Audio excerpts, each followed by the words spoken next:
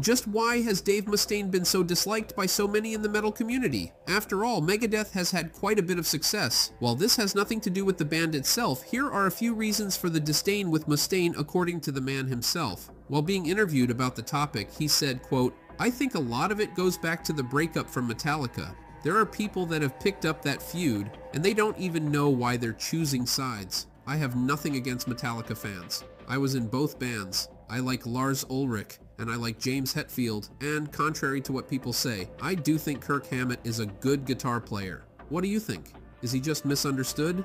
Let us know your thoughts."